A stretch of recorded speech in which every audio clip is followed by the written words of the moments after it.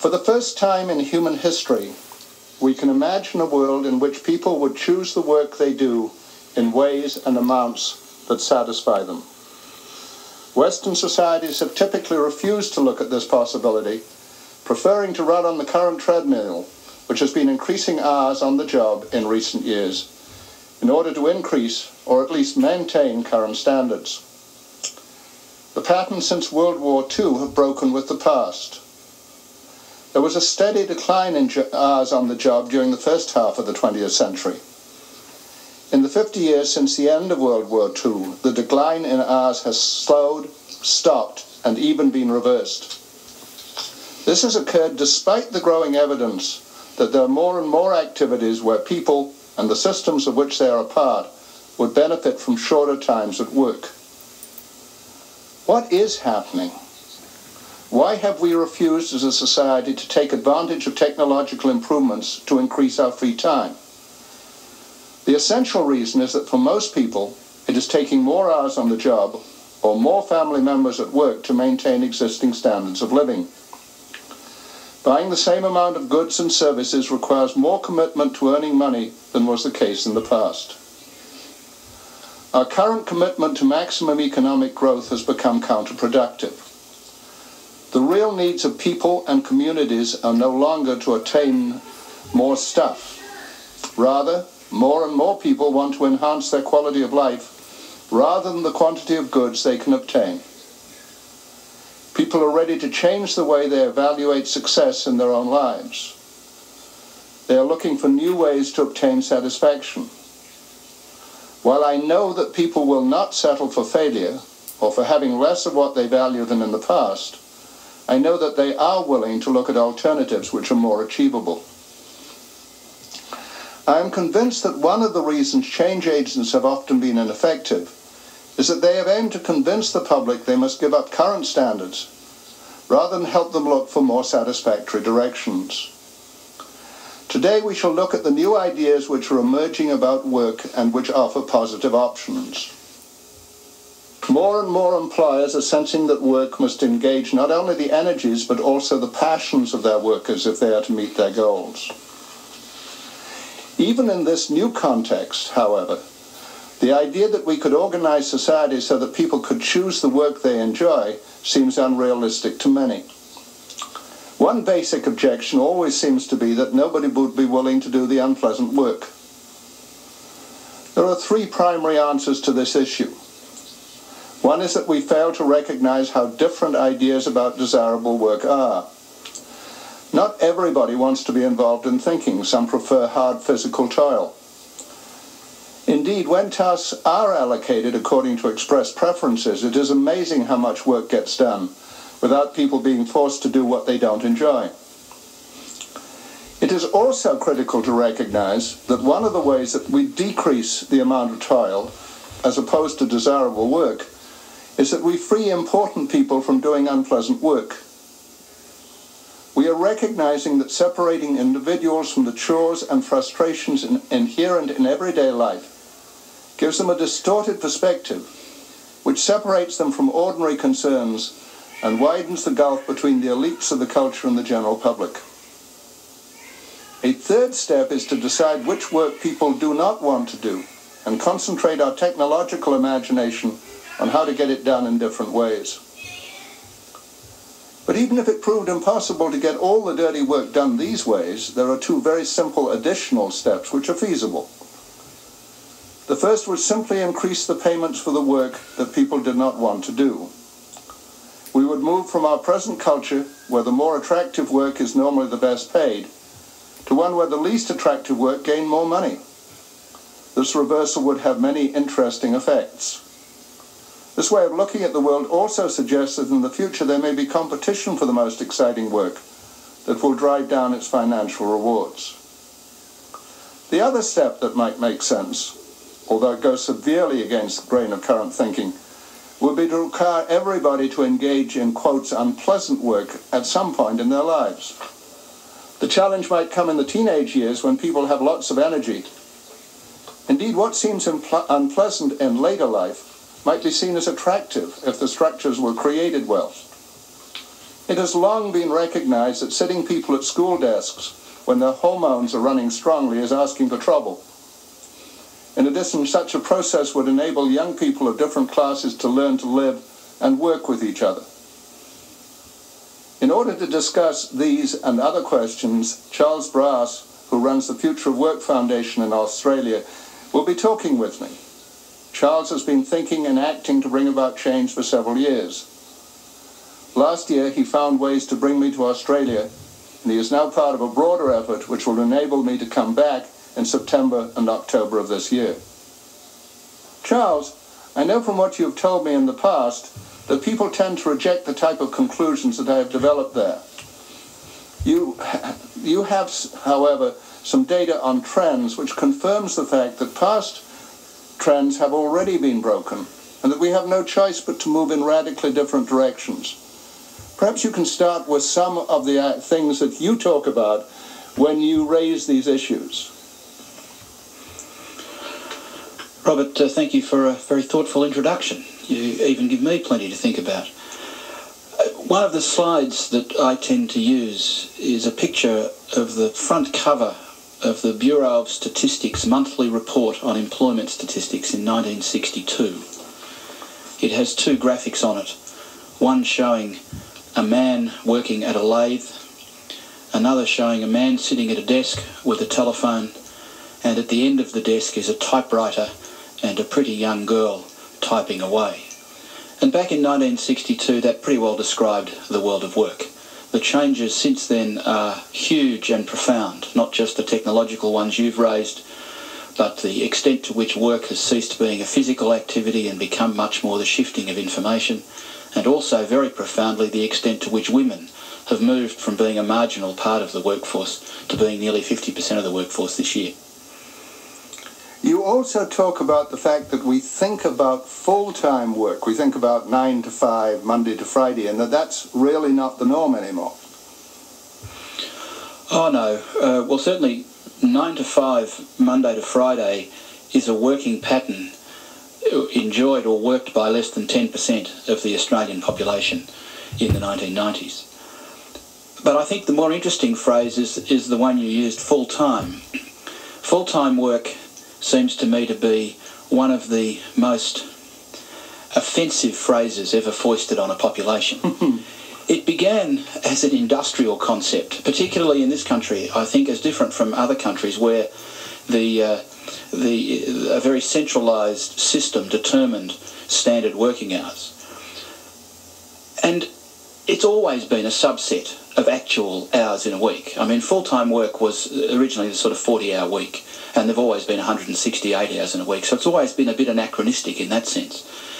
But what seems to me to have characterised our behaviour in the last 20 years is we seem hell-bent on actually proving that the phrase full-time work means what it says, in that those people who are fortunate enough, in inverted commas, to have a full-time job are now being increasingly required by their employers to demonstrate that they mean it, that they are in fact owned by the employer for as much time as the employer can possibly squeeze out of them.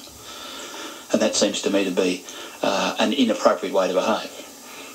But don't you think that, in a sense, people are also willing to go along in the sense that they say somehow we have to keep up our standard of living, and if the cost is to work harder, isn't it both sides of the equation that there are people, although, you know, as we go along, we also remember that there are people playing, I mean, this is an incredibly complex set of fluxes and trends and everything else, but it seems to me some people are still in, well, if we keep working hard enough, we won't have to change the way we live, we won't have to think about the quality of life rather than the standard of living, we won't have to change the perspective we have on life.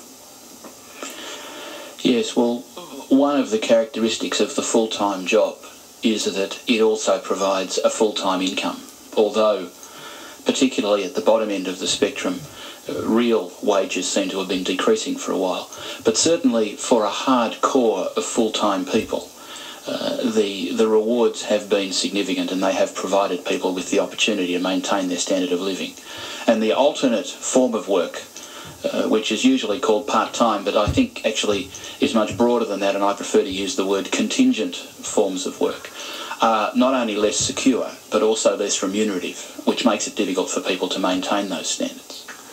Why are we finding it so difficult to understand that the world of work is so radically different from what it used to be? Why do we cling on to images that really don't fit at all? What is it that makes it so difficult for us to just say, this is a new world, therefore it needs new practices? Because another one of the ones you raise is that talking about retirement in the context that we do, which, you know, when we started in Germany, it was 2% of the people who live over 65. Now the longer life expectancies make the way we think about retirement, at least to me, totally nonsensical. How are we so blocked? How do we continue to stick with models that even sort of a cursory examination should lead us to say, hey, we have to rethink this. We've got a debate on Social Security going on in the United States, which assumes that growth is possible forever into the future, and that you aren't going to rethink how we conceptualize retirement at all. Yeah, I think talking about retirement is something we need to do in this conversation. But your original question, why is it that we find it so difficult to conceive the change? I think there is a simple but quite profound answer to that. And that is actually, for me, embodied in the word work itself.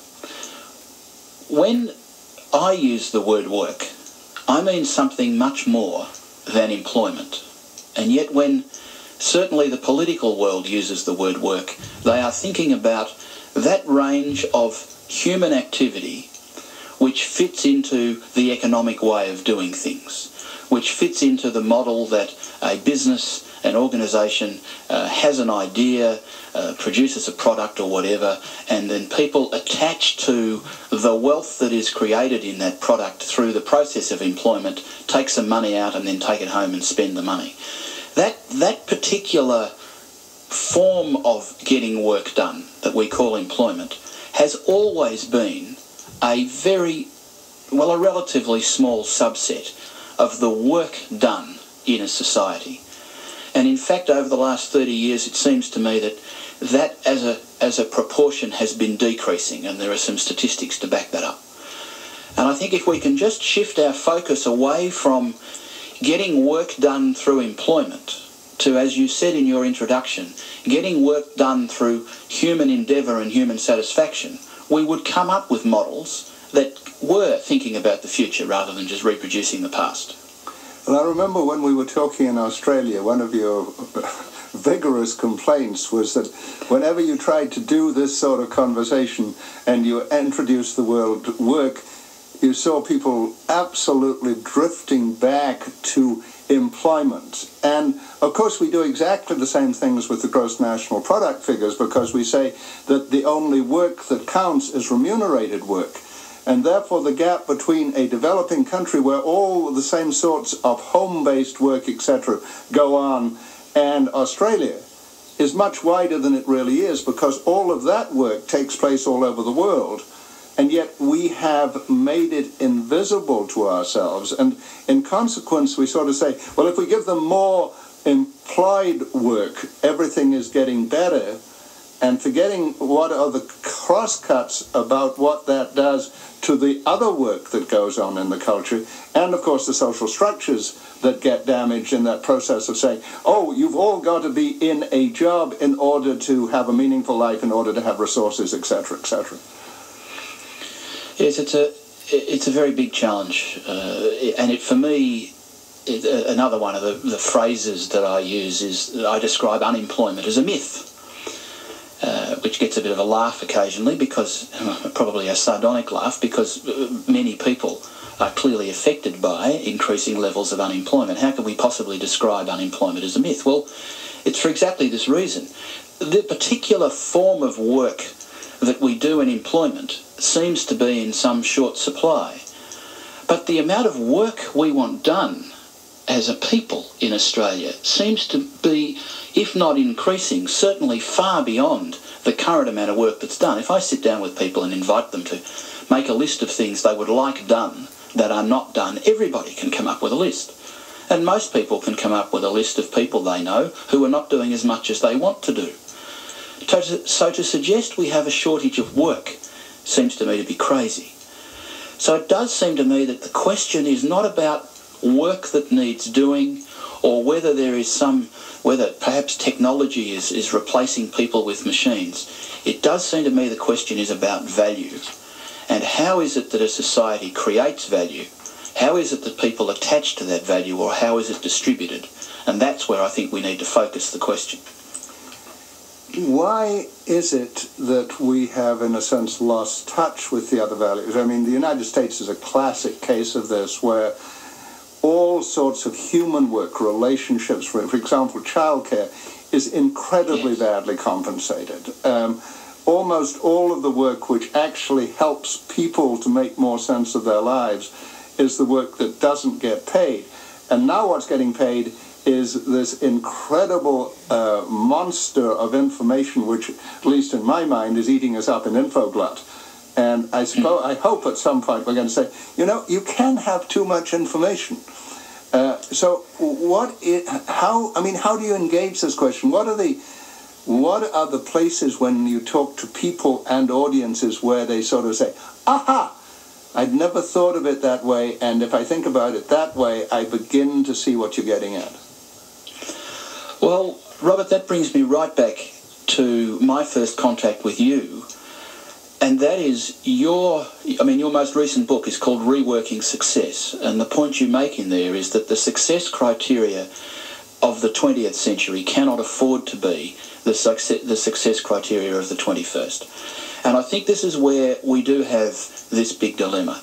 If you just stand back and have a look, even with the increased division in our societies, both in your country and in mine, there is no doubt that this economic world has reaped huge benefits, not just in physical things, and not just in the technology that allows us to sit on opposite sides of the world and talk today. With a little difficulty in the connections. But yeah, that's true. But the audience doesn't need to know about that. Well, why not? But also in our increased lifespans and our increased health and our capacity to deal with the things that would have killed us years ago, we've been hugely successful. And I think because of that success, we have continued to do well what has brought us that success. And it is only now slowly that we're coming to the point of saying, well, yes, it's true that brought some success, but we left some things behind. So can we just hold on for a while and bring those other things up to the same level so we can go forward as whole human beings rather than just part human beings? And to come back to your original question, it's about that point where my audiences start immediately to say, yes, that's how I feel. I feel as though a significant part of me is being left behind, but I'm so caught up in a system that seems out of my control that I can't do anything about it. Yes, and I think one of the surprises we've had in the work we've been doing together is how much resonance there really is if we could only put it together, but it's still sort of fragmented. And the number of people who have written and called and said, you're speaking to the concern I have, but how do we deal with this in a culture which clearly sees, at least at the sort of public level, these sorts of questions as irrelevant, crazy, marginal, any of those terms? How do we get together so we can begin to say, look, we're not marginal. There are lots of us out here. In fact, probably we're a majority. And it is the rhetoric of the elite that is the marginal thing. If only we could get together and talk about what matters to us. Yes, there's a nice phrase in a newspaper article that I read the other day by an economist here in Melbourne. He said that as human beings, we want to shop 24 hours a day, we want to be entertained 24 hours a day, we want to have all those benefits. But as employees, we still want to work 9 to 5, Monday to Friday. And I think there's something in that tension, that we've created this world in which we see ourselves as divided into employees and then people.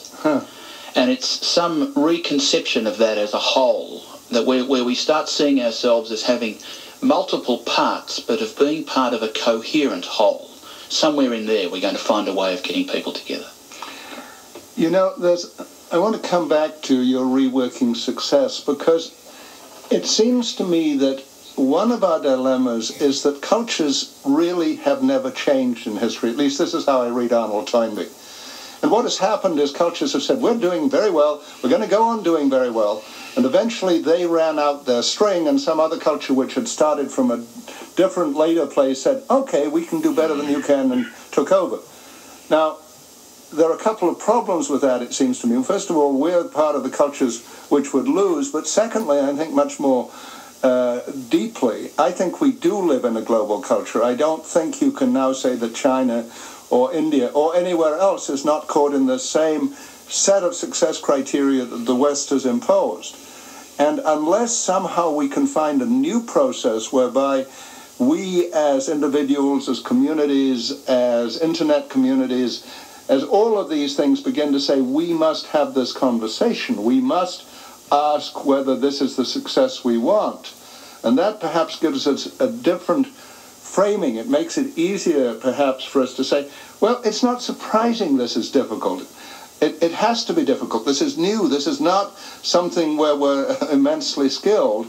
And perhaps our frustration with ourselves in terms of, well, we haven't got it right yet and we keep on having difficulty moving, changing, etc., would be less hard to handle if we realize just what a huge shift this was in the way we've always run societies.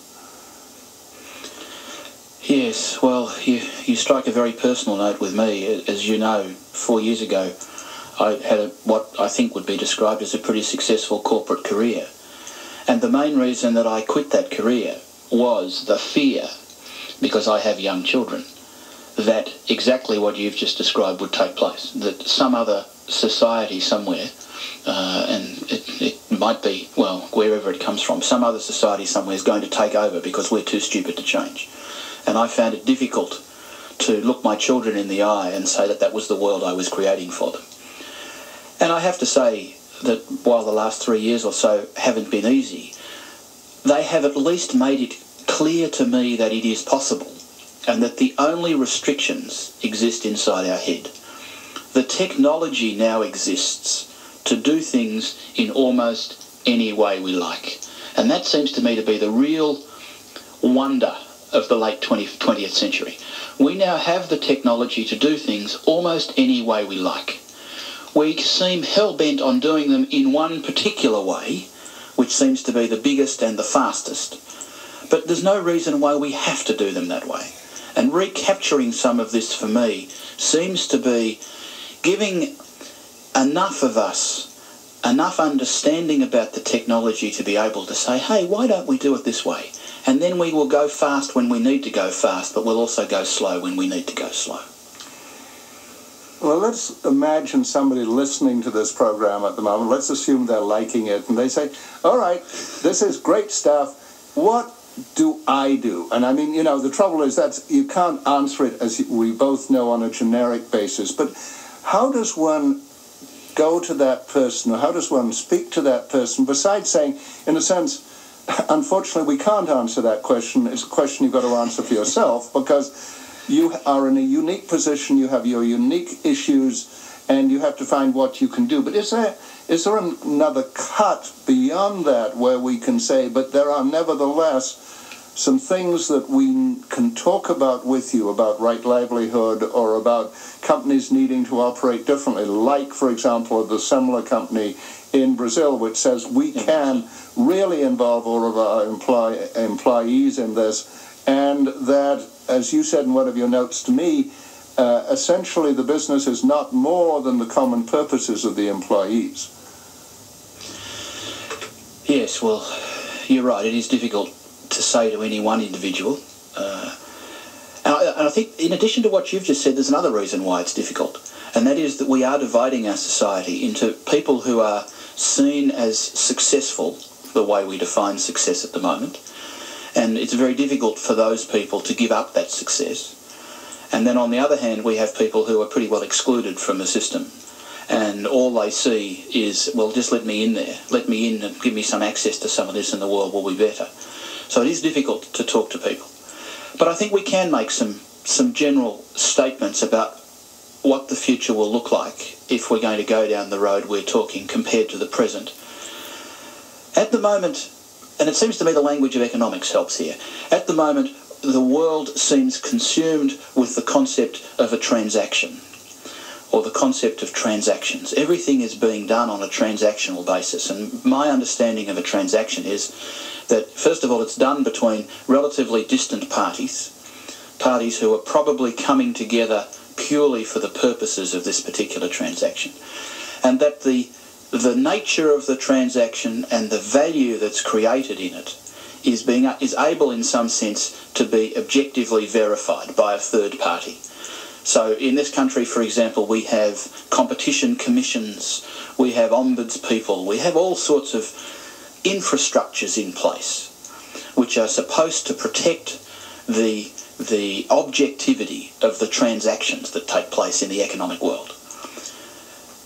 And clearly, many of the things that happen in our world have to happen through that transactional basis. If we're never going to have any future contact with each other, then we've got to have some mechanism in place that tries to restore a common base and some equity between the partners so that things are done fairly. But most of what actually drives us as human beings, it seems to me, is much more about relationship than about transaction. And the essential differences in the context that I'm putting them here are that, first of all, the relationship is between parties who intend to have some ongoing contact with each other.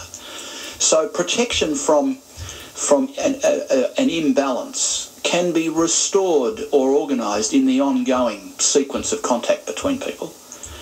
But most particularly that the value that is determined in a relationship is mixed up with the whole relationship concept. It's not meant to be objectively seen. It's not intended, for example, that there be some objective measure of the amount of pocket money you give your children. That really is something that's messed up with the whole business of family dynamics and your particular circumstance and relationship, and it makes little sense at all to talk about an international standard for pocket money. Have we done that yet? Well, no, I'm sure someone's going to suggest it now that I've raised the idea. And so it seems to me that if this is true, if there is a sense in which people want to recapture some sense of that relationship, then what that means for the future is that another word that you use enormously, the word community, is going to have to characterise much more of the way in which we behave than it does at the moment. And that instead of making ourselves hell-bent on coming up with internationally competitive standards for everything, we need those standards. Clearly the environment, for example, must be dealt with on a global basis. We can't have separate standards. But at the opposite extreme, there are a whole raft of things which, if we're going to regain them, the value that we're creating, the work that we're doing, it's going to be done in concert with people with whom we have an enduring relationship in a community of some sort. Well, you raised at least 3 ones for me on this one. The first one's nice and short. I was talking to a group of pastors, and I was bemoaning exactly the same pattern, that everything was becoming transactional, and you didn't pass things back over and forth over the fence anymore, and everything in the community was becoming, well, I buy from you, we don't have potlucks, we don't do things just because they're nice to do and money doesn't get into it. We don't have as much community fairs where everybody mucks in and you can't possibly calculate. And I said, sooner or later we're going to have catered church suppers. And they said, that's a great idea. It takes all the pressure off the pastor's wife. I don't think that was the point I was trying to make. The second point, though, is the point about the Japanese culture. Because Westerners find doing business in Japan very difficult because it is a relationship business. It is not primarily a transactional business. And there's a covenant more than a contract. And they say, well, there's no way we can cover everything in this contract. There's no way we can get everything transactional. But we want to continue to work with each other, and as things change, we will try to remain in a system that feels fair to all of us. And that's hard work. Yes. But it makes sense, it seems to me, of exactly what you're saying. And of course, Westerners, at least, I haven't tried to do business in Japan, but from everything I hear, Westerners go crazy because they can't understand the framework in which that discussion is taking place. But let me come to the third one, because it's the one that I have just become particularly fascinated about because of some new learnings. And that is that I am finding that people in communities, in sub-neighborhoods, are just beginning to say, you will either give us more ability to make decisions about our lives, or we are going to make life very difficult for you. That we're no longer willing to have city government say, we make a decision for all of Melbourne, or all of LA, or all of even Spokane, which is a much smaller city, which is where I'm now living. And a friend of mine rang me up in great excitement from LA, because he'd been reading my book, and he then fell across a very long article in the LA Times just the other day, which said neighborhoods are threatening to secede from Los Angeles, because they're saying we are not being given any freedom to make sense of our neighborhoods. And when I worked in Spokane and had a long conversation in Spokane, we were amazed to find out how much is already happening to bring things down from the city level to the neighborhood, to the family, and to challenge what I think is core to this, which is that we've run on experts and professionals who have said, we will do the work and we will tell you how to live your lives. And it seems to me that what we're talking about is that people are going to have to learn to live their own lives. And that's a whole different set, and in a sense the whole piece we've done on education and health in these programs and community all ties into that extraordinary issue that if it's not going to be run from the top down, not going to be run by experts and professionals, people are going to have to know what their choices are, and you don't do that transactionally. No, and since I know the other programs have focused on other things, if we concentrate on the work aspect of this, your comment about experts, once upon a time, and it's not that long ago, most of the knowledge in the world did reside with experts. That has changed. As we now see in the newspapers regularly, you can now build and buy almost anything across the internet, whether it be good, bad, or indifferent. So if you are a neighbourhood or a local community or even a group of people who don't necessarily live near one another but who have some other bond, you're no longer as reliant on those experts, provided you can gain control over some significant parts of your life. Because what most of us in cities have done is give away our capacity to provide almost anything for ourselves. We've become almost totally dependent on someone else to provide everything, to provide our food, to provide our electricity, to provide just about everything we use. And somewhere we're going to need to use that knowledge to recapture a sense of ourselves, but also some of the critical things, some of the work that we need to do, to be done in a way that we can provide for ourselves rather than relying on other people to provide for us. Are things like, well, first of all, as you know, of course, technology is making all of that more feasible. The potential of bringing things home again is very real. Do you see local currencies, in a sense, a currency for a neighborhood, for example, as a way to do this, as a way to say, look, we have things which we can create for each other and which, because we're using a local currency, will be, in a sense, cheaper because we don't have to buy national currency to do this. The other side of that, of course, is transactions, and we need to remember this. For busy people, transactions are wonderful, you know. Yes. I mean, and that's our problem, you know. It's easier to do transactions than relationships at one level. Absolutely. It's also destructive.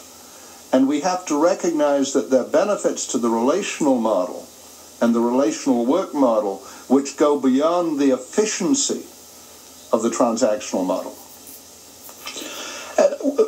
Yeah, like you said, we're raising a lot of things in this conversation. It's a very wide one. Well, that's the purpose of these ones. I hope they're going to like them. Oh, good. Oh, that's good.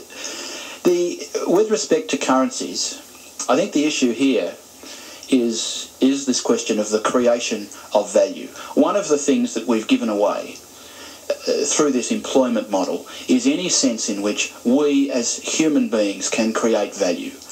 The only way we know how to create value, at least in theory, is that we start a business and then you enter into economic transactions. And one of the reasons for that is that the representation of value that we use in our society is a national or an international currency. And one of the characteristics of that currency is that only a select group of people are able to make this stuff. You can't just create it yourself. That's called forgery. You go to jail.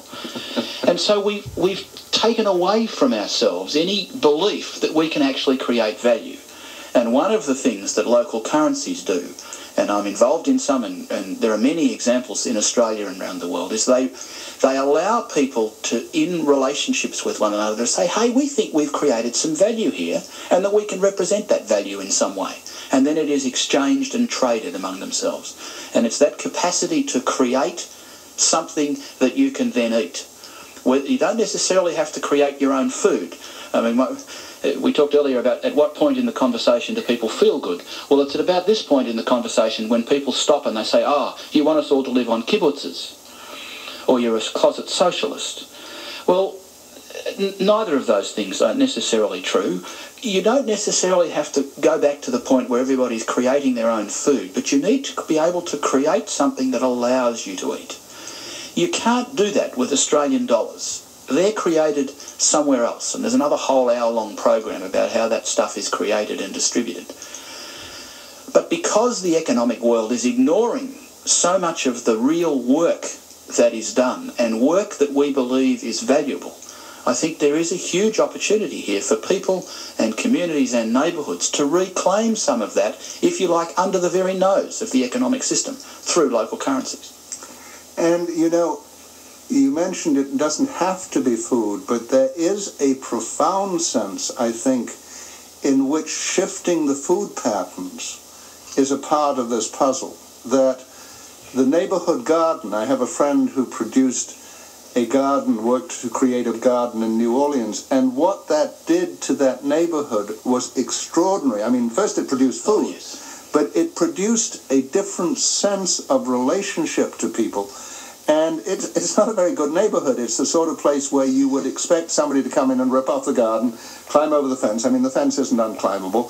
And, one morning you're going to wake up and find out all the stuff's gone. Nothing there. But it doesn't happen because something occurs in that neighborhood, and the neighborhood decides that they're going to protect it. It's the same thing with block watch, which is one of the most extraordinary phenomena to me, because the police, it's interesting who supports different models. The police might have said, well, we don't want our power to control the neighborhoods taken away. And what they said instead was, we can't police this place. And the only way this is going to happen is if you as a neighborhood become part of the process by which you control your own neighborhood.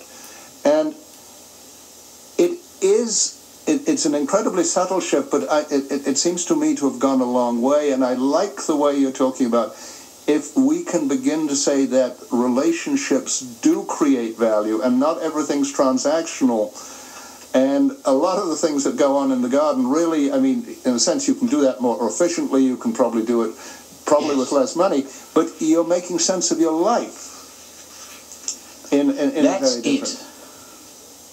That's it seems to me. I mean, that's your phrase, phrase I use almost every day of my life, for which I'm eternally grateful to you, the phrase right livelihood.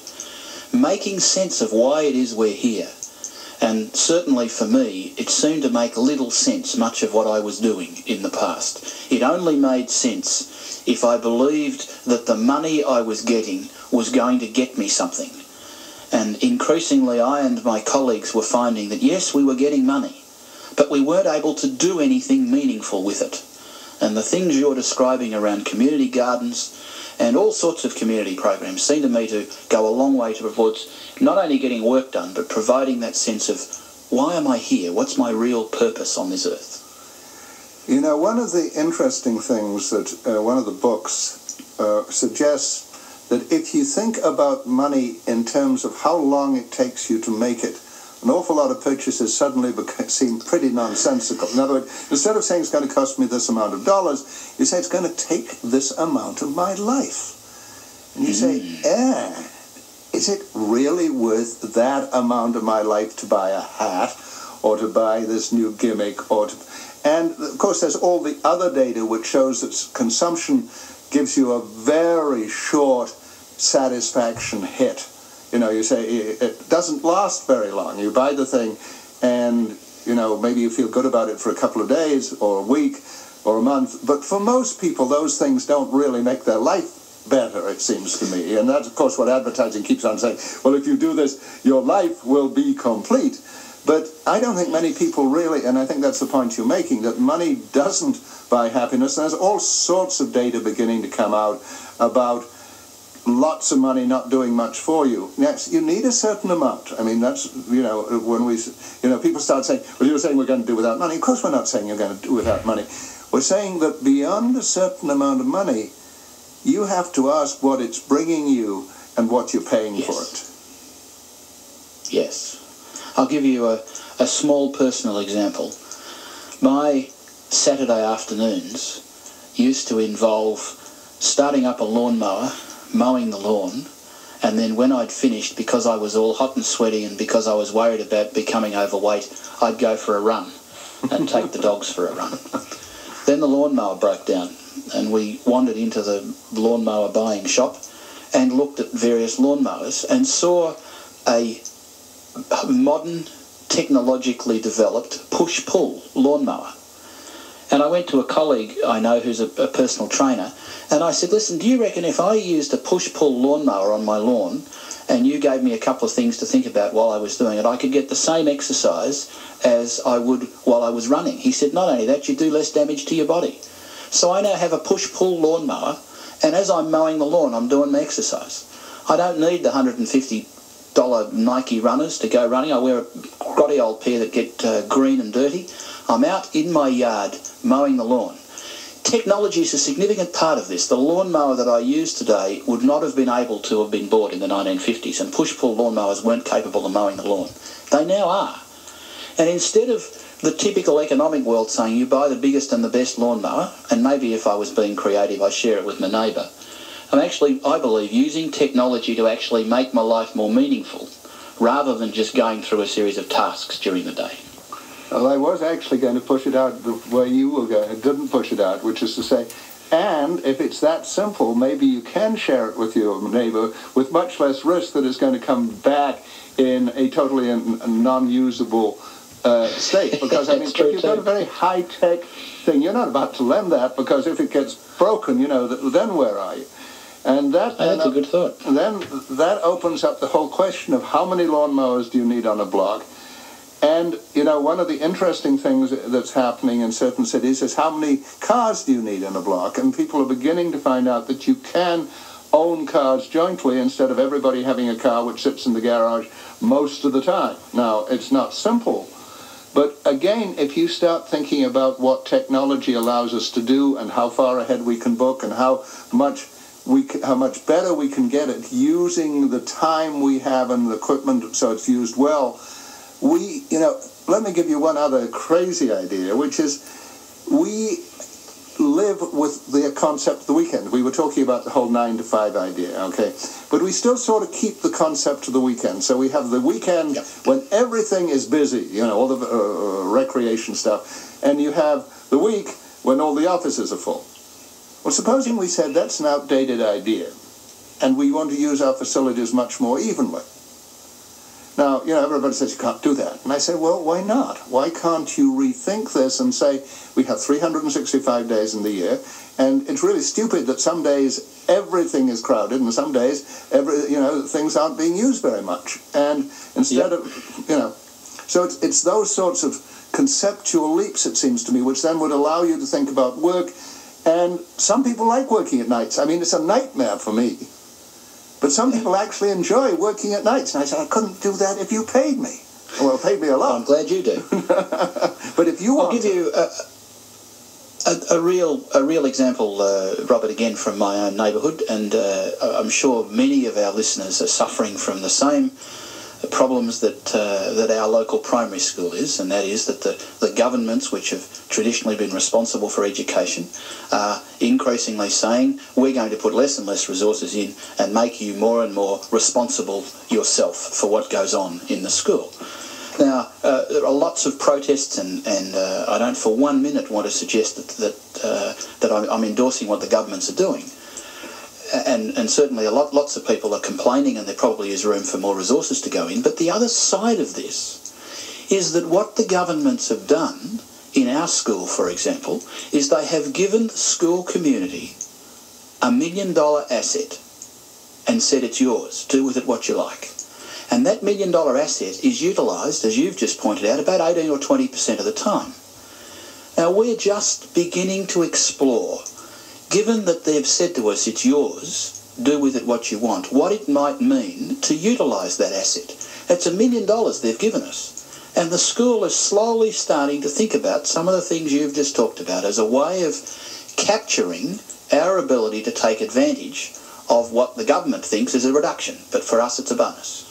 I love that. And in fact, when we talked in Spokane just the other week, people were saying the schools are the natural organizing process for the neighborhood. That's still typically the people there are within a geographical area, and they have some commonalities. They may have forgotten those commonalities, but they have them. And if I've done a lot of work with something called the Mott Foundation in this country, which has talked about how community schools could revolutionize the way we move if we recognize that you don't use the school for 6 hours a day, only in school terms, etc., etc. And as you say, it's a huge facility. Now, if you started looking at churches, Yes. How often are they used? We don't need more facilities. We just need to stop having boundaries which say work takes place in this sort of place, not in that sort of place, etc., etc. Now, I think, we've got about 4 minutes left. I think what we need to remind people of is that we have sort of broadened the issue out from work, and we've said, if you talk about employment, all of these issues, are sort of trivial. Once you start getting it around and saying, but we're really interested in how the work of the culture takes place, then there are all of these openings. And I think maybe we answered the question I asked earlier, but not quite in the way I expected, which was, what could we say to people who wanted to do something? We said, here are some ways we've begun to think about it. Probably you've thought about it, but you haven't thought it was feasible. Why don't you get serious about what your thinking is and your action is? Yeah, and I think before we finish, we ought to come back to something you raised along the same line, and that was the concept of retirement. The concept of retirement is a purely economic concept. And in fact, it's even an outdated economic concept because it arose at a time when people's bodies were so badly abused by the work they were doing that they weren't able to continue it in later life. Even that's changed. Most of the work that people do now, they're perfectly capable, even in an economic sense, perfectly capable of doing it into the latter years of their life. But the real thing here, and it's at the core of everything we've said, is that it's people who have the capacity to make a contribution. It's people who create the value. It's people who it's the relationships between people that makes up a society, and there's absolutely no reason why that has to stop on someone's 65th birthday, and particularly in a community sense. It seems to me crazy. One thing we haven't learned from our indigenous populations, and this is in your country as well, is that they have respect for their elders. They actually don't think you've learnt anything until you're 65. We think once you've hit 50, you've got nothing to contribute. It's crazy. Well, if we were willing to talk about bringing in the energy of all of the people over 65, but let me throw one other in, because we were talking about the schools. Why do we assume that the best way to raise kids is to cut them off from reality for 15 to 20 years, or 12 to 15, or, whatever? Rather than saying, here we have young people with extraordinary energy, and that you learn best out in the culture, and that there is work they can be doing which is also learning. And if you did that, you've suddenly got a huge population which begins to respond to, hey, look at all the work that needs doing in our culture if this is to be a decent place to live. Absolutely. as we close this, as it runs down, what fascinates me about our conversation is I think people would say, well, that's not what we think the conversation about work is. But that's nice. Now I got a different cut on maybe what people are saying when they say we need a new work vision. Does that make sense to you? Yes, I understand. You start talking about statistics like how many women there are in the workforce and telecommuting and working hours, and then you end up talking about education and community and lawnmowers. We seem to have come a long way. But it does seem to me it is about what we want done together and collectively and individually. And that's what work is. We've got a particular way of organising that called economic employment. Are there some other ways we can organise it that give us a bit more meaning? The answer is yes, and the only question is when are we going to do it? And so let me leave you all with a question. How can each of you engage in changing the work patterns of our culture so that they provide satisfaction to you and also give access to a reasonable level of resources? Thank you for listening.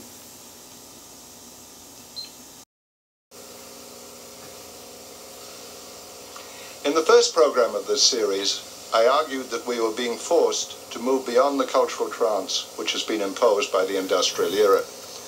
We have now explored the subjects of family and community, learning and work. Today we take up the subject of health. This, of course, ties directly into the theme of this whole series, the healing century. Perhaps the most dramatic example of the strength of our industrial era model is the way that we have learned to treat our bodies.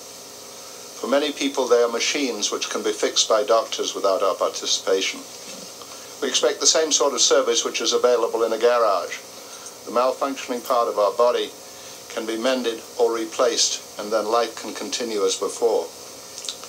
This way of looking at our bodies has always been challenged by some thinkers, notably Mary Baker Eddy, the founder of Christian Science. The extent and depth of the challenge has increased in the last 20 years. We are learning the intricate connections between body, mind, and spirit. We are discovering that our bodies have the capacity to heal themselves, and that one high priority must be to support this healing ability rather than to undermine it.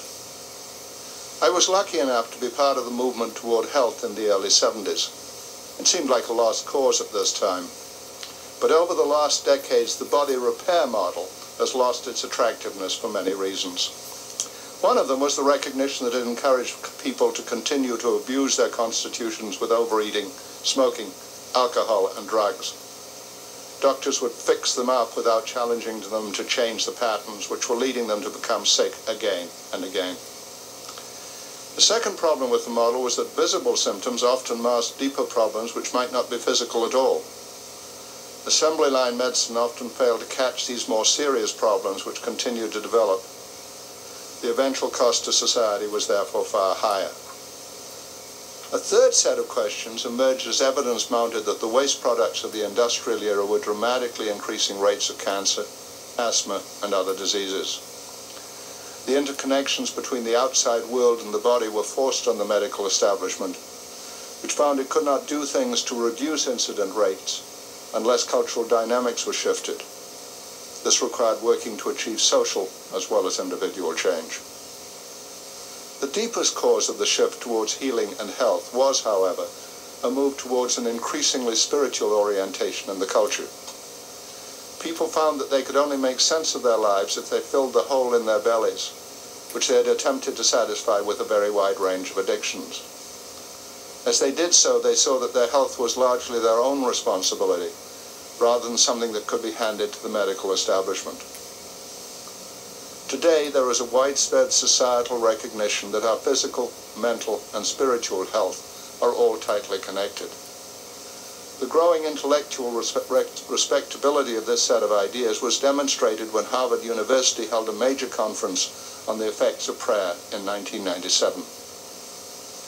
We have now moved far beyond the debunking of alternative medicine which persisted into the 90s. Today the question is the right mesh between various approaches for different patients, rather than insistence on a single model.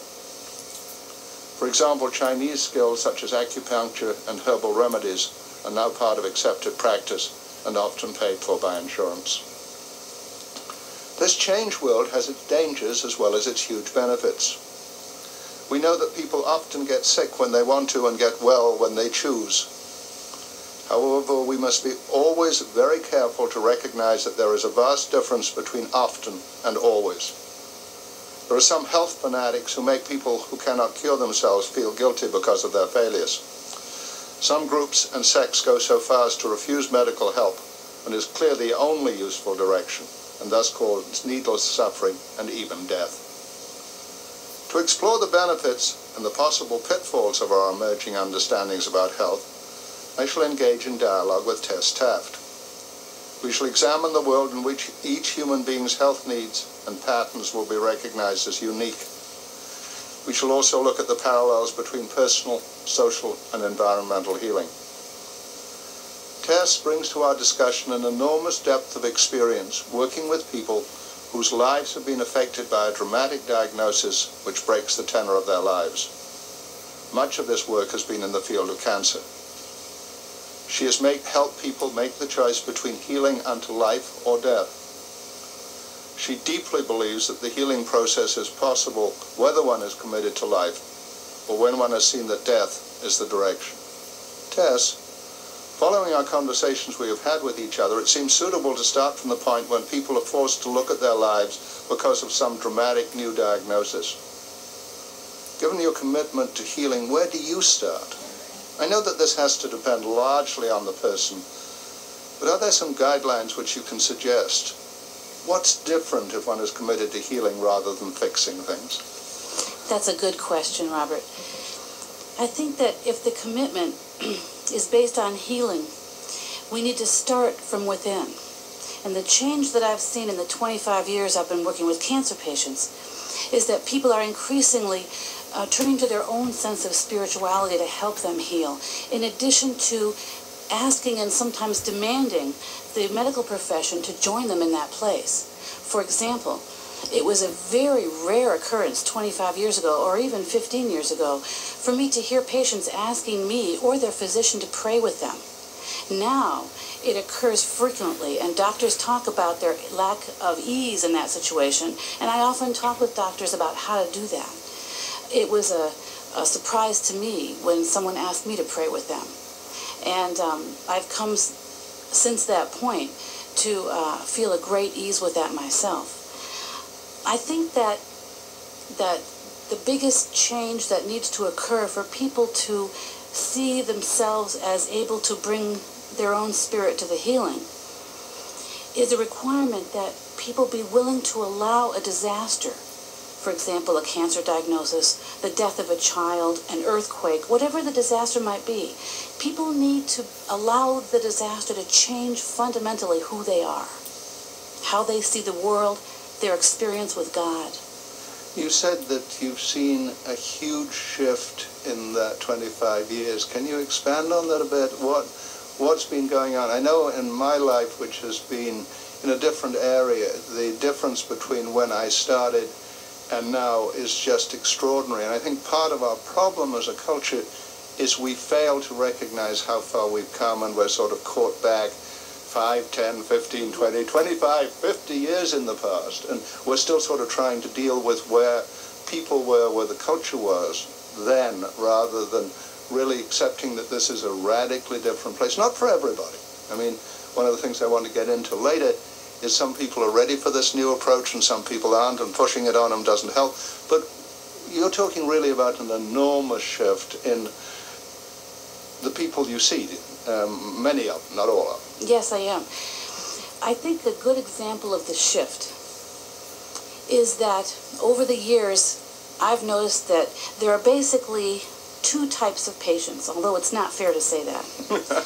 But all generalizations are wrong, but they're useful. Exactly. There has come over time a large number of people who see themselves in the healing process with their physician as being a member of the team, the healing team.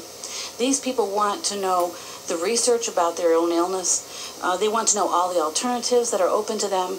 They want a physician to be able to answer 37 questions without questioning them about the number of questions they have. They want to be respected and seen as a peer. these people often started calling their doctors by their first names. When this began to happen, there were very few physicians who could tolerate that and enjoy it. And on the other hand, there are people who go to the medical experience with their arms out saying, "Stick the needles in me, heal me, doc." And so what the shift I've seen happen is about the number of people that have moved into wanting to be on a part of the team and seen by the entire medical team as a member of the team. Well, of course, my own experience when I got diagnosed with esophageal cancer now 6 months ago sort of fits into that. It wasn't something I expected to happen. My father died of throat cancer, but when he was very young, and I thought that I dodged that bullet partly because I had a totally different body type, and the side of the family that looks like me doesn't get cancer. But when I found out about it, of course, being on the internet, I got bombarded with messages, 377 sure cures, which is a little confusing to say the least of it. And then I found this wonderful surgeon in Spokane called Ryan Holbrook, and he has become my friend. I mean, it's even beyond, just calling him by the right name. We are now friends. I'm friend with his wife. And it has been an extraordinary experience working with him, because he, for example, wanted me to do chemo and radiation. I said, I don't believe in them. And he said, okay, well, I don't like that much, but you seem to know what you're about, and you've got to make your own choices. And the difference being, in my mind, that he didn't say to you, well, then I can't work with you. Yes, exactly. That's the key, or a key. So,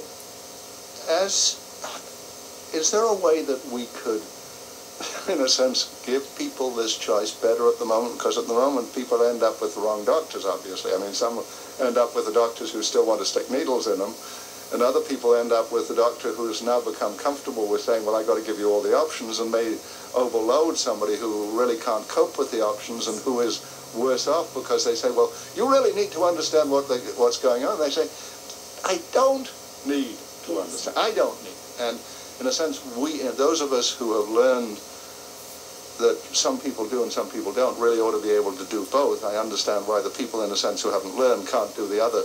Could we set up a better system by which we could make that choice early in the diagnosis process? Well, it seems to me that if people are aware of the type of patient they are, the type of person they are, they might be able to, for example, when they make the appointment, ask to talk to the nurse of this physician. And if that can't happen right at the moment, she could call them at home. And they could say to her, I'm this type of person. I need all the information I can get. I'm reading research. I have questions. I need a doctor who will be able to really talk with me about the disease and consider me part of the team. Can you direct me to one of the physicians in this practice who could work best with me? That's what I would do if I got a cancer diagnosis. Understanding that for people who don't want all the information, the people who say, Doc, fix me, their anxiety increases tremendously if they're shoved into being a team member. Though team members increase their anxiety increases dramatically if they're pushed out of being a team member. But that's tough in a sense, because what about the person who doesn't know about that still assumes that the sort of doctor you need is going to be the one they get. In other words, they assume the doctors still do the thing properly. You go in, they say, well, this is the operation you're going to have. You go in this day and we'll fix you up. Yeah. I mean, is it conceivable that in a community we would, in a sense, set up a process by which one of the first things we do would be to help people to make that, rather than, in a sense, what you're saying is the patient ought to be sufficiently well together and far along that they know how to ask that. But if cancer is the first serious disease they've had, which is true of me, you may not really have that set of skills, and you may know that at one level, but you may not have the ability to verbalize it. Yeah, well, ideally, there should be someone on the cancer staff itself who is the greeter, for example. And that's their job, is to be the greeter. And greet patients, get to know them a little bit. It would serve many purposes. One purpose would be to humanize the medical office. which can reduce a tremendous amount of fear that people come with right off the bat. And that person then could say, I'm here to get to know you and to fit you with the physician I think that would work best with you. That would be ideal. And I expect more of that in years to come, because I think that we're living in a very exciting time in the world of healing. I think that more and more people and more physicians' offices are changing to accommodate that kind of thing. But then, on the other hand, my sense as an outsider in this business is a lot of the medical administration, the establishment, the funding, the financing is moving in the other direction and becoming less and less willing to spend time on frills. Now, the fact that they aren't frills because we know people get cured quicker and you can get out of hospital quicker, and if you pray, you get out quicker, and I mean, it's very much in the monetary interest of the hospital, doesn't seem to affect the people who are making these decisions. And I hear the cutting out on one side of exactly the thing you're talking about. Yes. Is there, I mean, first of all, is that correct? And secondly, how could one avoid, in a sense, this becoming a battle between two radically different ways of doing things, which I think isn't going to help us at all, rather than this movement you're talking about towards slowly moving this into the system so that it becomes the norm? I know that there are some people who I met at the National Institutes of Health in Bethesda, Maryland, who talk about the system that's being developed for patient care in Minnesota.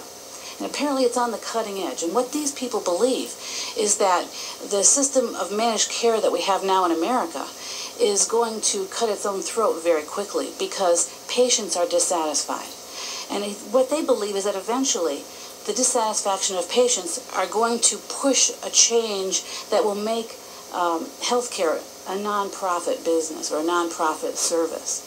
And at that time, part of what patients are going to want is to be able to talk to someone about their illnesses of all types, to be able to understand where they can bring their own inner powers of healing to bear with a medical team. So I think that now, though it looks very frightening in America for this kind of a change, I think that what's happening actually with managed care is such a disaster that I don't expect it to last long. I think it's a flash in the pan that will take about 10 or 15 years, which is really short if you look at except in our own lifetime. Yes. So during this time, I suspect that most patients are going to have to be their own advocates, though I hope that will change, and I really do expect it to. You know, it's interesting because one of the things I'm absolutely convinced about, and I'd like your experience on this, is that people sue hospitals not because they got bad care, because they're fairly sophisticated. They know that sometimes doctors are human, nurses are human, something will go wrong. I think they sue when they feel that they weren't honored. Yes. And therefore, I mean, again, that's probably the biggest cost for a hospital. I mean, the insurance, et cetera, et cetera. Yes. Why can't the money people, why can't the people who play with the money see that they're cutting their own throats? I mean, that's what sort of amazes me. Another one that amazes me is that in the United States, a group called the Committee for Economic Development, I think 30 years ago, said we would be better off as a culture, just in financial terms, let alone any other terms, if we gave everybody prenatal care. Exactly. That the costs of preemies are so outrageous, and of course getting more outrageous as we're able to keep them alive even younger, that saying that every parent, as in Britain, one of the great things about Britain is every parent will get a visit, period, including, they always were pleased about this, the princesses. They get a visit, that's it. Why can't we see the obvious? What is it in the current managed care system that has made us so blind and just said, well, if we cut costs, we cut things to the bone, everything's going to be cheap and work well? Well, I think that at this time, as we talk about the spirituality increasing in medical care, demand for medical care, at the same time, as we say, managed care it's like a big monster that doesn't have any vision. So if I can save a penny today, that's all I care about. They're not thinking about the future. They're not thinking about the future. I think that they expect that this is going to be a short run of lots of money for them. And I think that because they don't have vision, they will fail. But you know, it's interesting because the latest financial results haven't been tremendously favorable for managed care. A number of them are getting into very deep trouble already. You know, I want to ask you, do you feel that children are being brought up differently? In other words, is this next generation learning this from the beginning or not? Are children getting a more spiritual view of their bodies, do you think, in general? Or, in other words, have the schools begun to help or hinder on this process of how you see your own bodies? Well, I know that the schools are doing a lot more teaching than reading, writing, and arithmetic these days. Right. For example, my children have learned in school a very simple process of mediation. It was required of all the students and the faculty.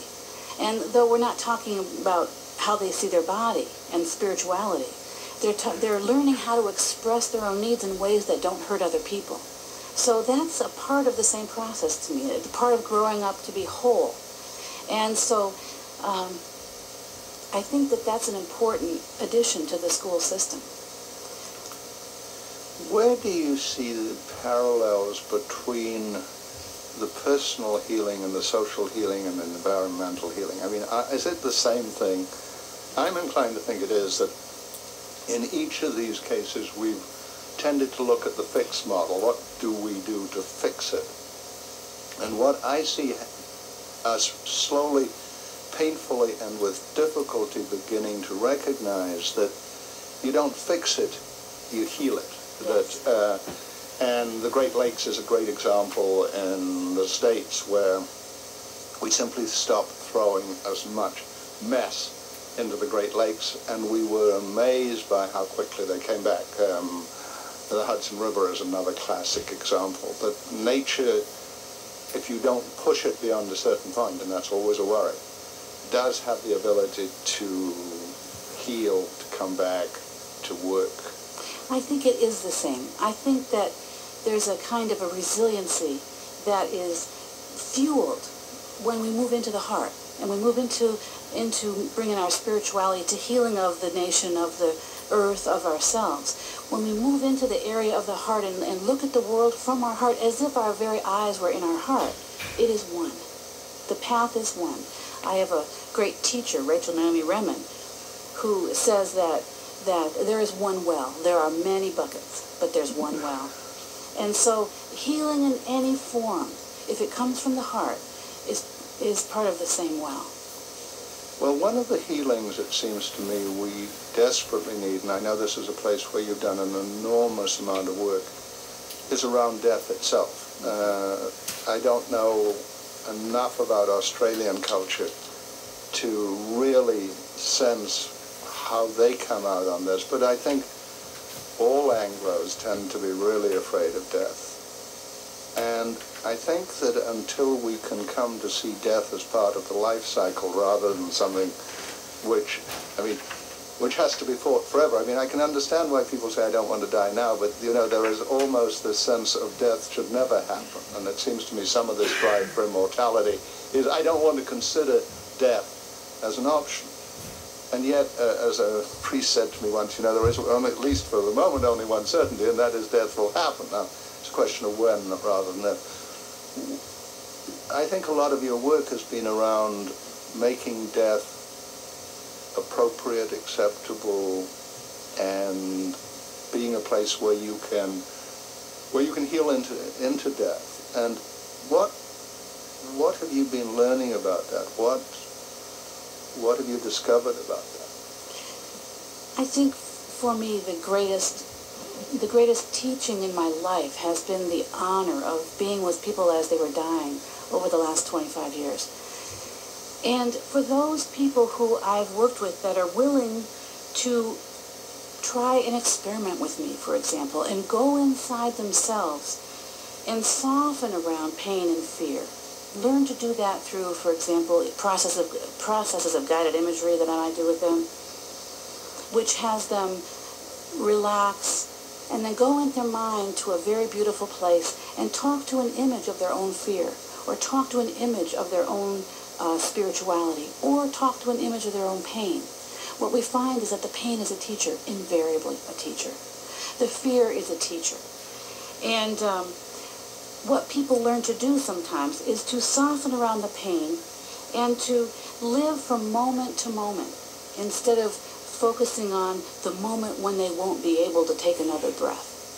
That's the fear model of dying that we were taught, basically. When we're taught that we don't really have the skills inside to heal, when we were taught then to go outside for healing, we think about that last breath with terror. But when we go inside to heal and we learn to soften around pain and fear, we're able to access a place of peace in ourselves that is impossible with the loud cries of fear. When fear speaks in us, it's such a loud voice that the voice of tenderness, the voice of love, the voice of peace, they don't get heard. They get heard in more stillness. So when people can go inside like that, what they experience and what their families witness is the incredible spiritual power at the moment of death. For example, I remember a woman dying of colon cancer. She had many relatives who died of colon cancer, but the physician assured her, we'll catch yours in time. We'll do hemocults on you every 3 months, and they missed it. And she died of colon cancer. She died the last week of her life, or the last 3 days of her life, hanging onto her sheets, saying, no, no, no, constantly, around the clock. People thought she must be in pain. They gave her huge amounts of morphine, didn't touch this process. I sat with her on the bed as she said, no, no, no, no, over and over in a gravelly kind of fury. And I told her it was fine for her to be angry, letting her have her anger. And 1 minute in all of these hours that went by, her face suddenly changed. She looked up in the corner. Her face became the face of bliss. She said, oh, and died. Her family saw the transformation in that 10th of a second shift in her face, and they knew she'd been healed. Now, when people die in the fear model, and they have their arms out saying, give me some shot, doc, I can't stand the pain, we know now that much of pain is alarm. And so people can get huge amounts of morphine, for example, that doesn't touch the alarm. And those people end up getting more and more morphine, and in some countries like England, heroin itself, and die snowed, we call it, when they're unconscious. And so the family doesn't see the healing process. They don't see the experience of transformation that happens with a death. You know, you talked to me about this extraordinary experiences you've had with people in comas who have clearly, in a sense, don't want to be there because, I mean, you know, you really don't want to be in a coma for the rest of your life, which we call life. Mm-hmm. And you talked to me about how you have been able to release people in comas. Mm-hmm. Yes, Can you explain that? Yes, it's been a wonderful experience in my life. I used to get called by a hospital in Seattle to come in when patients would be hanging on in a coma and not seem to be able to let go. And I recognize that there's a very good reason they're not letting go. This work is done with intense respect for the people that are ill, that are lying in a coma. So I would go in and introduce myself to the patient, knowing that they can hear me, knowing that they're present with me, and then involve the family in a unique way, I think. I would take each person in the family aside and get to know them a little bit and ask them, if your mother were hanging on because of worry for you, what would it be about? And then ask them what their plan is to do to take care of that problem. So then after I did that with everybody in the family, I would bring the family together around the patient and explain to the patient, if it's Mary that you're worried about, Mary has something to say to you about that. And Mary would say, Mom, if you're hanging on because you know that I've been kind of in having a problem with drugs, I want you to know that I'll commit to you that I'll get into a drug treatment program, and I've already signed up, or I will sign up today after we leave here. So, and then each person would go around the table. I would tell the person in the coma the qualities I see in each of the family members that will help them achieve their goals they've just stated. At this time, then we say a prayer. Everybody in the room gives the person permission to go, to die. and let go. And invariably, the person died at that time. What does that say about the nursing homes that I visit with such agony, and where there are huge numbers of people who clearly really don't want to be there? I remember a friend of ours called Sophie Burden, who spent about 2 years just with not able to do anything with her life. Yes. In a culture that is terrified of death. Yes. This culture does not teach people how to die. So something I call practicing dying is a skill that I don't know anybody that has it. So many times I've talked with people very late in their lives, though they don't have an illness that will take them, but they're done. They feel as though they want to go and they're ready to go. And there's a wonderful way to help them talk about, if somebody were going to meet you on the other side, who would it be? And through guided imagery, again, helping them relax and allow an image of that person to meet them in their mind, they can get into dialogue with that person. And invariably, when I've done this, that person says, I'm here to help you over. And at that point, they answer questions and talk a little bit. And then my job is to help them practice how to let go, which may include imagining that as they exhale, their consciousness or their soul, or what they would call it, is lifting gently out of their head, and they're taking the hands of the person that's meeting them. And when we practice that skill after the dialogue with the person, I've had the experience too of people learning to let go when they feel ready to let go. And then they're less victimized by a culture who doesn't teach them how to die. Do people who have learned how to live die better? In other words, if we knew how to live, if we knew how to enjoy life, if we knew how to live in the moment, would we find dying easier, do you think? I mean, so, one of the enormous changes, and we've been trying to talk about through these programs, is the need to live in the present. We've always had a destination rhetoric, and I think we've quoted this before. People prepare to work, prepare to return, prepare to die. You're always preparing. It's always the next step. There's always something else, not now. People are rarely present in their lives. We were at a service together just recently when somebody said, look, all you've got is now. And the Hopi language only allows you to talk about now. You haven't got a past. You haven't got a future. You've got to talk in the present. And think what that would do to the way we perceive life. So if people, in a sense, know how to live in the present, does that help them when they reach the end of life? That's certainly been my experience. Because people who know how to live in the now, who, as Larry said in the service you spoke of, it's about the destination. It's about the journey, not the destination. People that know how to live in the moment also live through their dying. I've often said over the years, there's really no such thing as dying. We're alive or we're dead. The process at the end of life is a unique process. But really there's no such thing as dying. We're still here. I remember being called in as a hospice therapist to see a family right away because the death was imminent and I had to get out to the house. This was in Seattle many years ago. And I went out to the house, and the man of the house met me at the door in his 70s. He had a glow about him that disarmed me. And I walked in the house with him, and he said, I'll get my wife. She may need to talk with you. He came from the bedroom carrying in his arms a bag of bones. She must have weighed 55 pounds. And he put her on the couch with such love, and I heard her laugh. She looked up at me, she looked at him, she radiated love. She was not afraid to die. I asked them if they could tell me a little bit about their life together. And what came from both of them was a life of living in the moment. Death to her was a step through a doorway. She wasn't afraid. She'd been through other transitions. I think that people that really learn to live have learned to die many times in their lives, because you can't let a new belief system in without letting go of one to make room for the new. And that is a death. We lose part of our identity. And when people hang on tight to what they believe, it's hard to let go.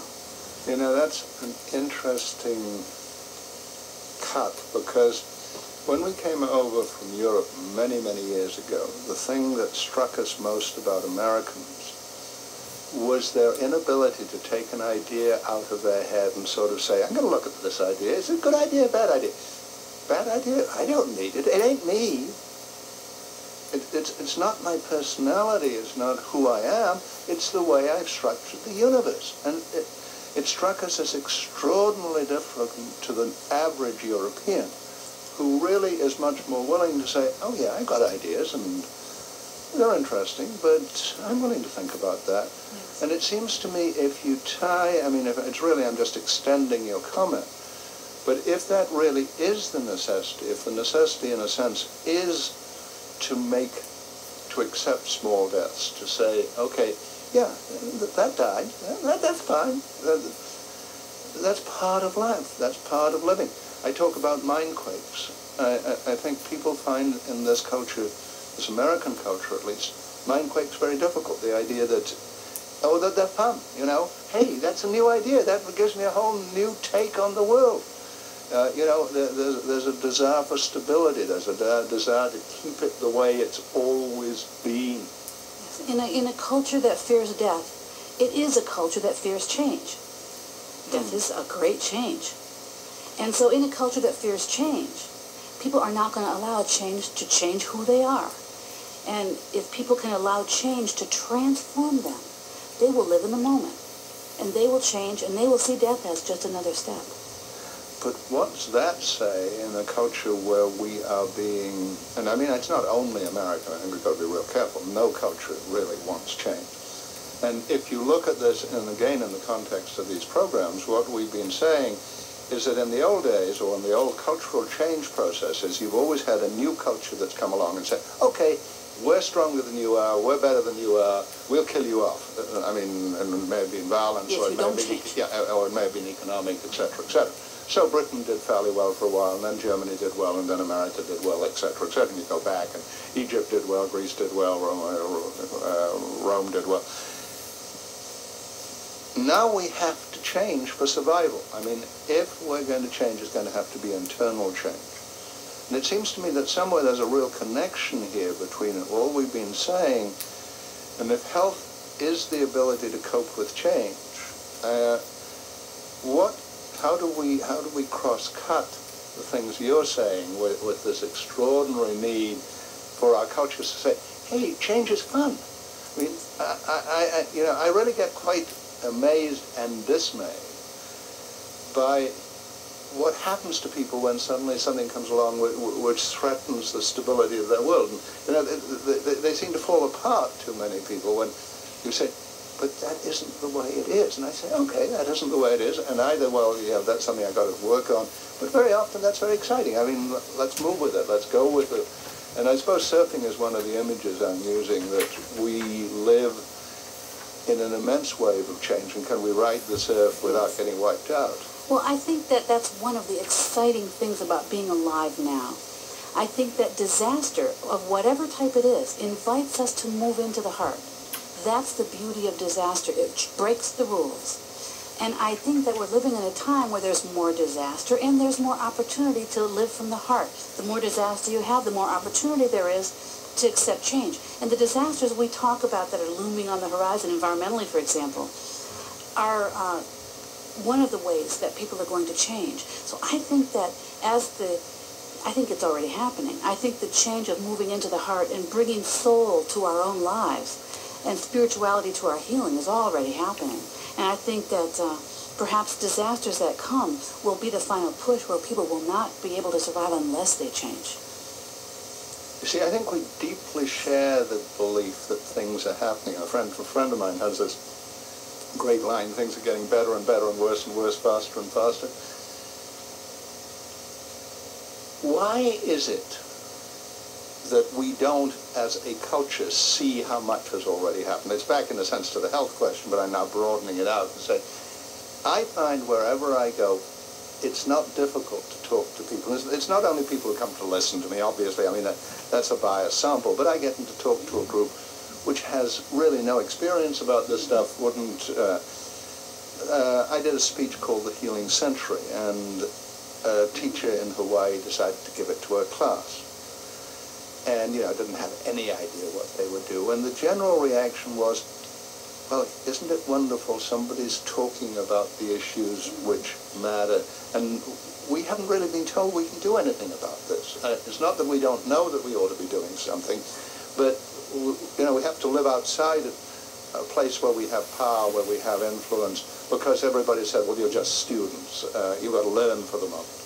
And here's somebody saying, I went up to Pearson College, which is a world's college from all over the world, and the groups got real, they have speakers coming on all the time. They got real good because the speaker comes in and says, here's the answer, and they're really good, and they say, well, it's not a very good answer, and they say, well, and I said, this is the question. They were totally disarmed. They hadn't a clue what to do with me, because they said, you're going to have to solve this, not me. I'm not the expert. I'm not coming in to give you answers.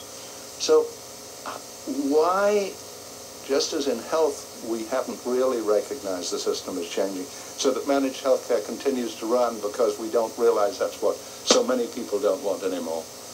Why, in a sense, is the culture unable to recognize this? And we've been talking about this, in a sense, we've been talking about why doesn't radio programming and the thing we're now doing reflect how much energy there is. So the programs like this tend to be exceptional rather than the norm. This is not what we normally get. We're still talking policy and directions, and whether Clinton really did what he said to have done or not, which frankly is not a very interesting set of speculations. There are other things that have a lot more depth to them. Well, Robert, I think that the type of changes we're talking about, they need to start in the small, vulnerable places where we are so frightened of what's happening, maybe to our body, for example, with illness or disaster. They happen in our vulnerability. That's where the seed grows. That's where we allow the little seed to break open, which is a painful thing, and a new shoot to come out. It's very different, for example, from the process of Eisenhower building the highway system in the United States. You get out there, you dig in the ground, you build a highway, and you end up, in many ways, hurting the environment disastrously with cars. They did that because of money. But that's a decision somebody can make. This is a process that begins in the small heart, battling with its own fear and taking a courageous step to try something new. Maybe reach to God or Spirit or our deepest image of wisdom, our own wisdom. It has to begin on a one-by-one basis, which is why I think it's begun. But people don't know how to talk about it very well. So it's not being talked about. But when you talk about it with them, they recognize what you're saying. And I think that it will develop its own momentum. And at a certain point, it's going to be like the 100th monkey. Everybody's going to be talking about it. It wouldn't surprise me, and I've seen it shifting over 25 years. Not fast enough for me, of course, but things usually aren't. You see, it's interesting because I think you've raised one of the keys. People sometimes accuse me of saying, Robert, all you want is dialogue. All you want is places for people to have this conversation. And they say, well, that's not a very dramatic model, is it? And I say, no, it isn't a very dramatic model, but I think people need the space to find out who they are so they can move out and do things. But let me share one of my profound worries with you, and that is that if the inertia of the culture continues, if we don't break the managed care system, does there come a time when things are so bad that our birth, which is clearly taking place, doesn't happen? And if you use the birth analogy and you throw too much junk at the fetus either doesn't get born or it gets born damaged, etc., etc. And there's a whole issue here for me, the degree to which we are responsible for now saying, no, we cannot tolerate anymore what's going on in the culture. Yes. And I don't know, and I mean, this is a deep area of not knowing for me, because, in the old days I'd have got out and said, we've got to organize, we've got to get it done, and, I was real good at that. And I know that isn't the route. Yes, well, sick people are not out in the streets with getting attention from crowds. their home dealing with the pain in their heart. I think that what's required of us, and those of us who are trying to change the world, in a sense, in that way, what's required of us, ironically, is that we hold a place of faith. I think that worry is the opposite of prayer. I think that worry sends a negative message, and it sends negative energy, and it builds its own negative power. The idea, when I worry, what I try and do right away when I find myself worrying is to sit down and visualize things going well and send a vision of hope. So we have to hold this thing called faith. What is that? Trust. What is that?